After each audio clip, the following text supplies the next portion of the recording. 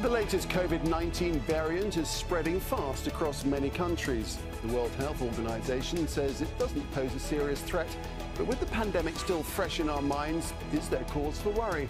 And will this virus ever go away? This is Inside Story.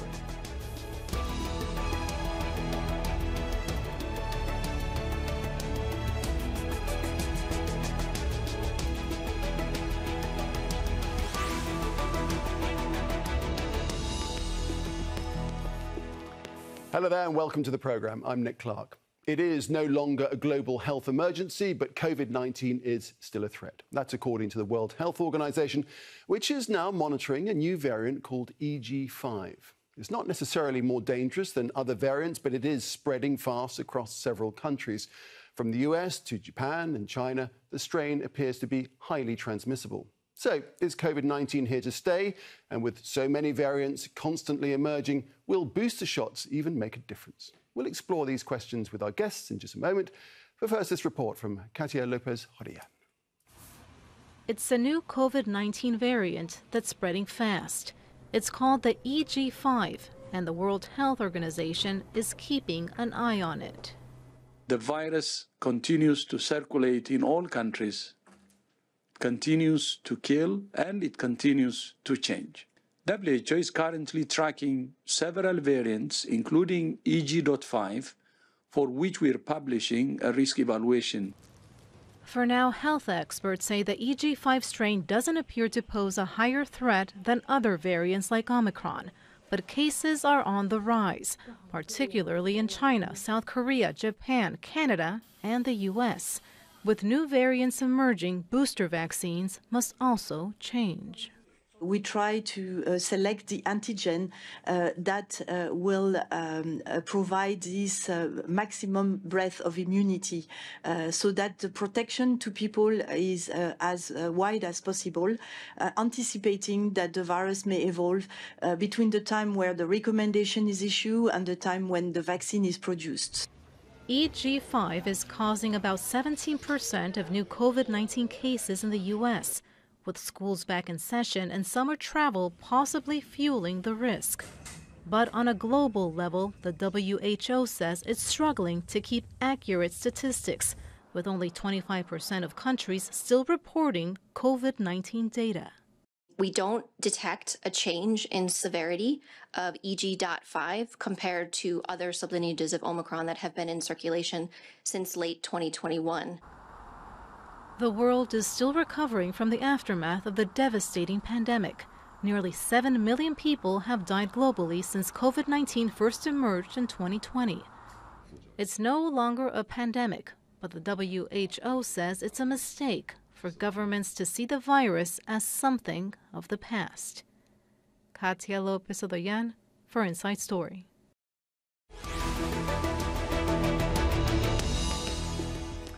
So there you have it. Let's bring in our guests now. In Cheshire, we have Paul Hunter in the UK, an epidemiologist and professor in medicine at the University of East Anglia.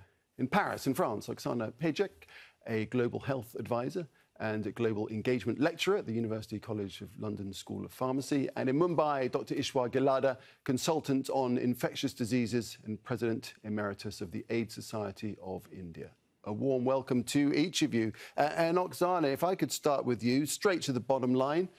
Should we be worried, do you think? Well, I think this is certainly not the time to let our guard up, but it's important to stress that the overall risk globally is low. We are not in the same position as we were even in December 2022 with the Omicron wave, but not all countries are surveying as much as they can be, and we need to get that booster program rolling out. That is a more specific vaccine for this variant of interest. So what I'm really concerned about is the vulnerable population.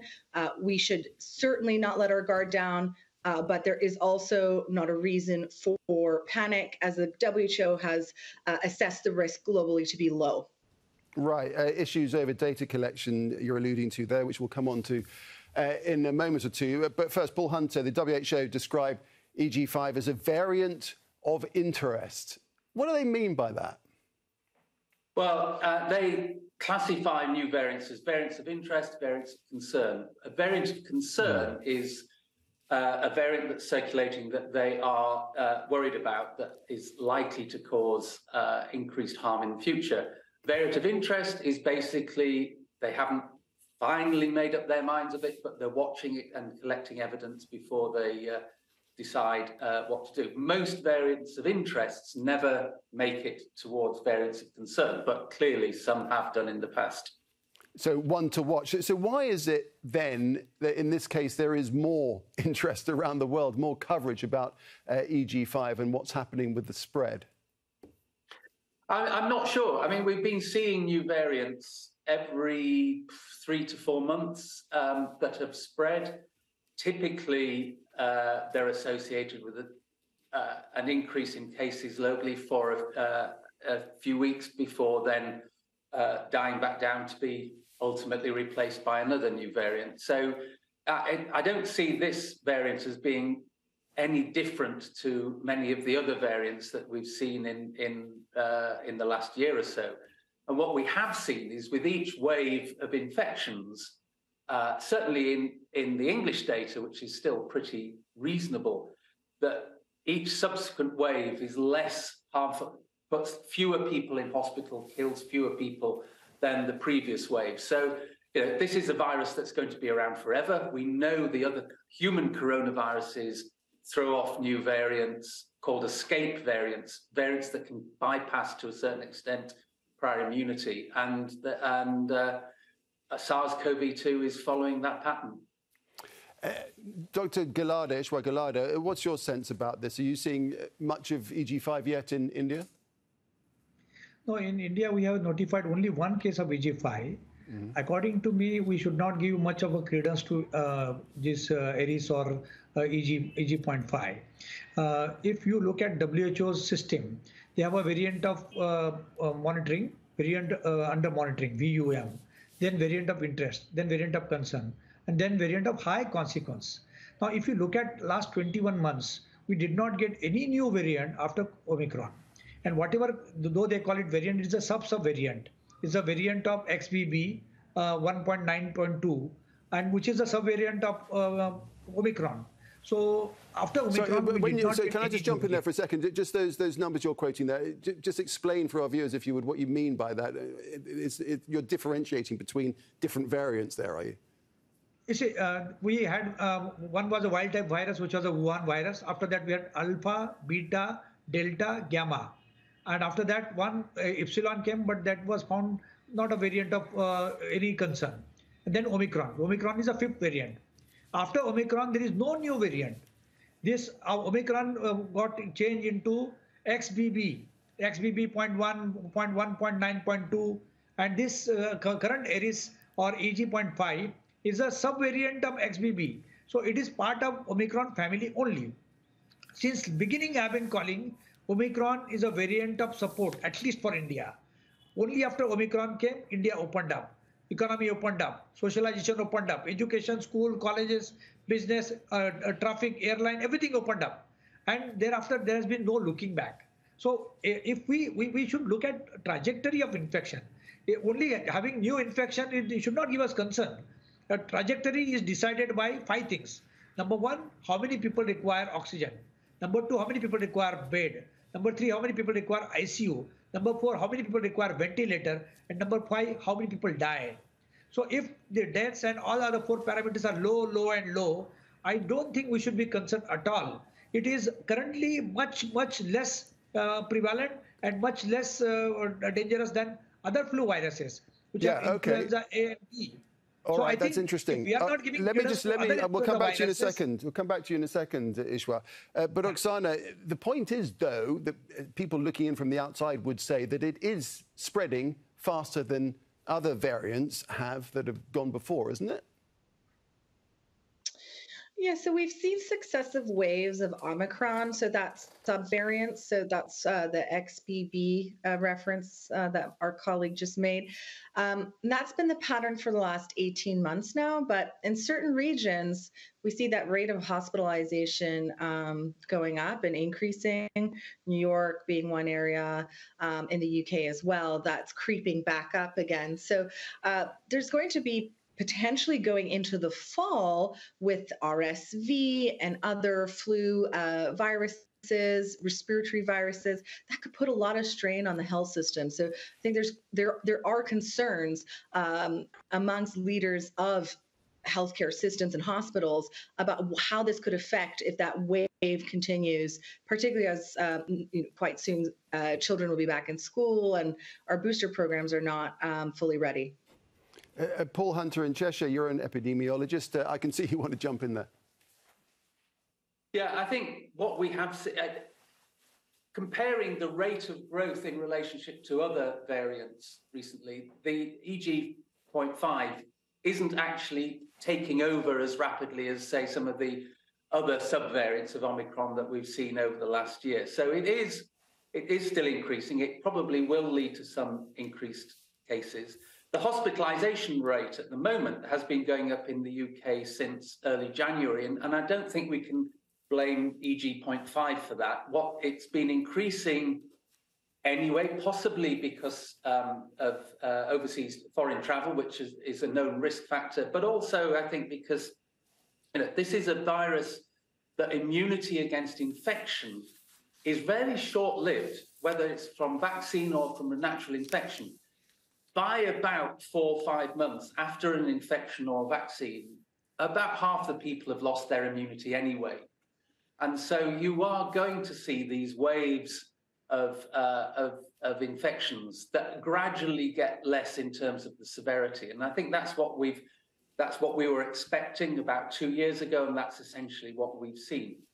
EG.5 will probably lead to more cases, and as cases rise, there will be some increase in hospitalizations. But at the moment in England, we've come from a point at the beginning of July where we've had fewer people in hospital because of COVID than we've had really since the very first weeks of the pandemic. And although hospitalizations have gone up, they've gone up from a very low base. And there is some evidence that that's already beginning to plateau. Ishwar, so with more cases, I mean, you say it's not one particularly to worry about this one, but if we're getting more and more cases, for those who are vulnerable, particularly vulnerable to COVID, it does present a big problem, doesn't it? Especially the elderly. See, wherever they are vulnerable, they are only senior citizens and people with comorbidities. And senior citizen people with comorbidities always will have some or the other problem. So they may get anything and everything, and we should look after them even otherwise. So apart from that, there is no matter of concern anywhere. Even if there will be some cases, even 70% or 17% increase, that is 1/6 of the cases are currently ARIS globally, but it is not causing any problem. Now you look after two things. Number one, we have a hybrid immunity. Hybrid immunity is a natural immunity because of infection and vaccine. Even though the vaccine immunity has been waning, we have a memory cell. And memory cells get activated when a same virus or similar viruses attack again. And this has only one mutation apart from the XBB family. So with one mutation, it can evade some immunity, but it is not causing any problem. And so long as not causing any problem, we should not be worried. I call it ARIS EG is an employment guarantee for some people. If you are talking about some viruses, you are employed always. We should come out of that. We should come out of the COVID-centric policies anywhere in the world. Paul, can I just come back to you for a second? Tell us a little bit more about how these viruses evolve and what the process is and how they reinvent themselves, and why, when you say that actually slowly the potency of COVID is diminishing as time goes on. Why is that the case? Why doesn't it increase? Well, the potency is the virus itself probably is no less potent. I think what we have got is immunity.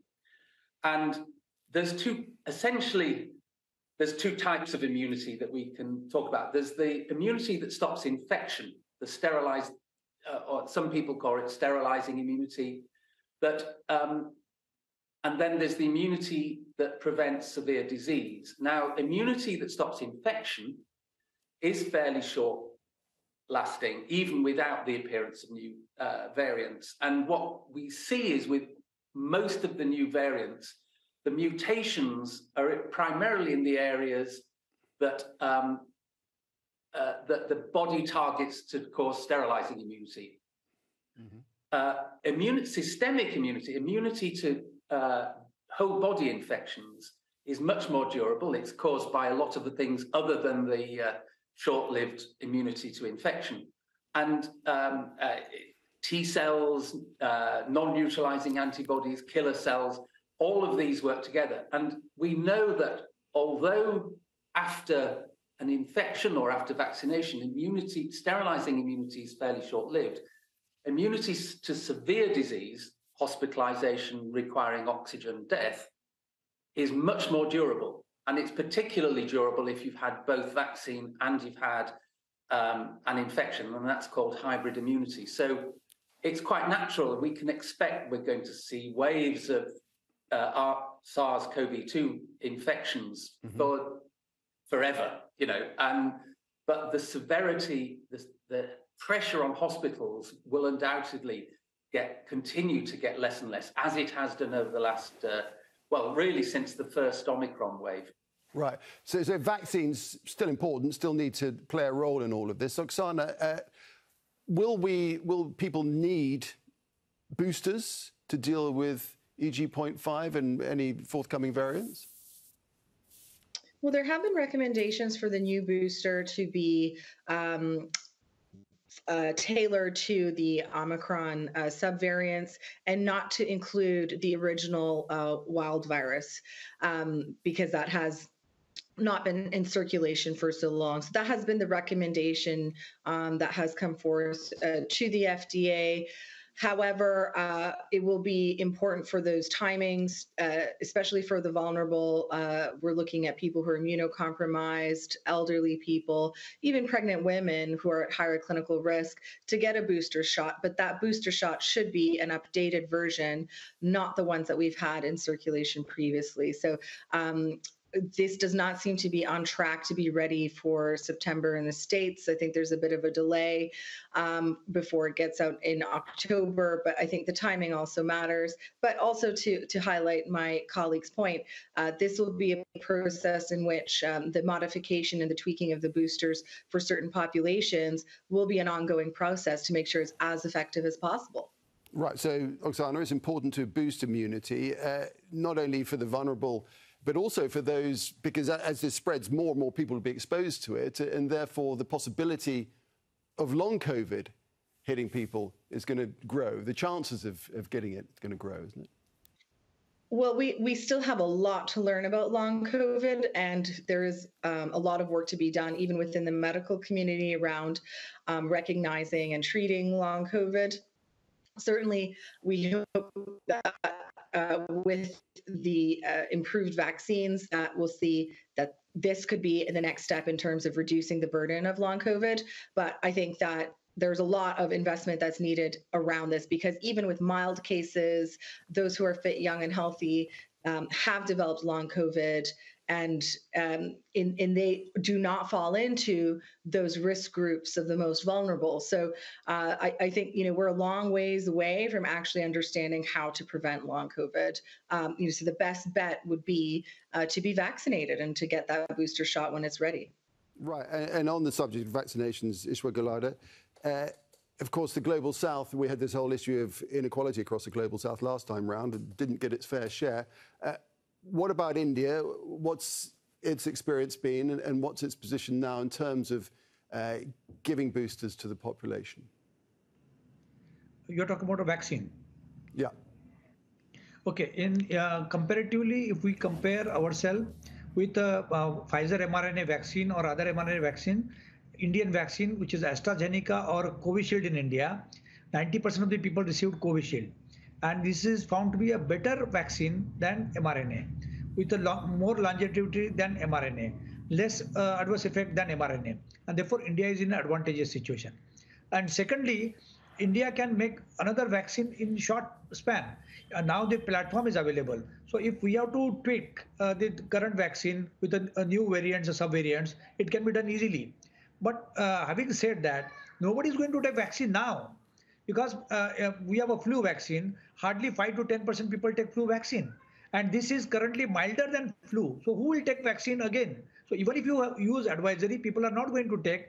The third dose was taken in India by only 30% populations as against 75% population which got the 2 doses initially. So vaccine advisory is not going to work. But what is going to work is the current system of management. There are no severe symptoms, no severe illnesses, and Paxlovid works even on this kind of Aedes vaccine subvariant. So when management remains the same, we have good preparedness in all the hospitals, oxygen requirement is there, everything is there.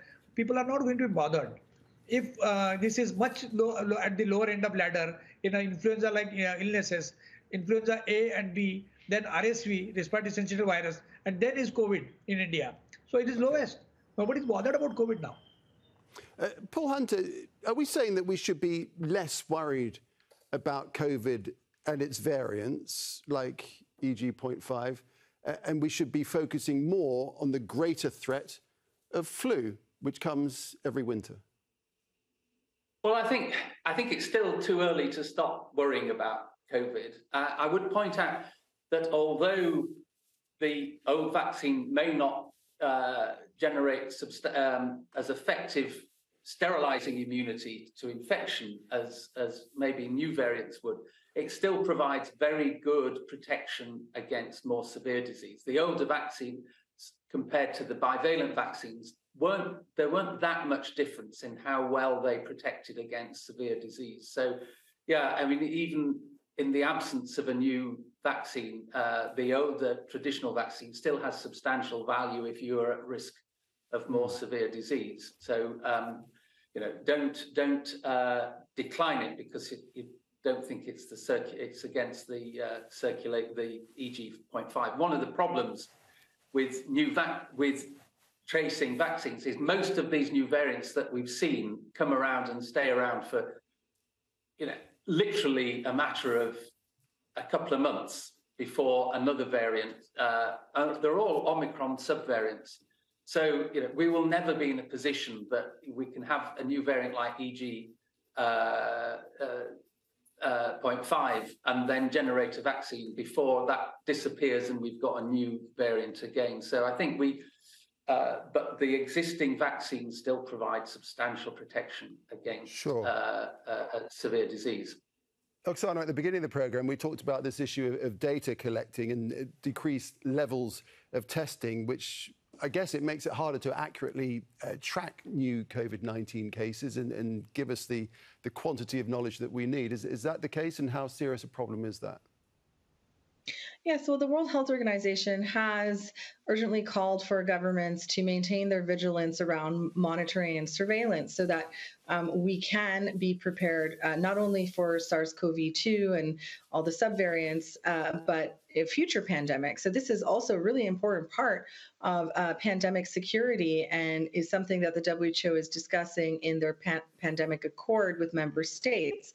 So I think, we can't just be relying on limited tools. The more information we have, the better. And also just to emphasize that, of course, the previous, any vaccine is better than no vaccine if you are vulnerable. But now that the wild strain is no longer in circulation, it does make sense going forward to have just a broad stroke Omicron focused a vaccine. So hopefully we do see that, and hopefully we see countries taking this seriously in terms of monitoring and surveillance, because there's still a lot that we have to learn, particularly the long COVID burden and the additional complications to health that will be very costly for societies. Ishwar, the WHO says it's a mistake for governments to think that COVID is a thing of the past. Are governments around the world, do you think, ready for a major increase in infections as winter approaches? I am a believer of the fact that there is a better pandemic preparedness than any time before, at least in last 100 years. So, and we have been vying for those two things, pandemic preparedness or emergency preparedness, and whether it's a man-made catastrophe or any disease pandemics. And secondly, there should be global health security, which is very weak in this world currently. If you have seen earlier, when the vaccines came, all rich countries, they acquired 5 to 7 times more number of vaccines than their population. They were not least bothered about the rest of the world.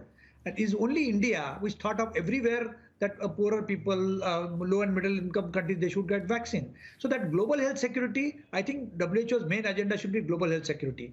They should penalize those countries which are doing against global health security. They are only self-centered, only for their own country, only for their own people or voters. And that is a wrong policy. So if we harp on these two things, pandemic preparedness and global health security, I think we have won all kind of battles. Yeah, so Paul Hunter, COVID not going away, flu continues to evolve annually, every year. We need to focus on the threat of, threats coming from elsewhere, different viruses emerging.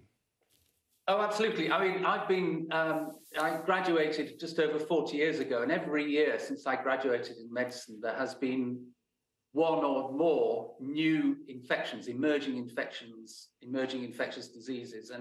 And that's largely what I've been studying for most of the last 20 years. I think the thing about pandemic preparedness, and we've seen this with influenza pandemic preparedness in the past, most governments, most countries, most institutions are really well prepared for the next pandemic a year or two after the last one.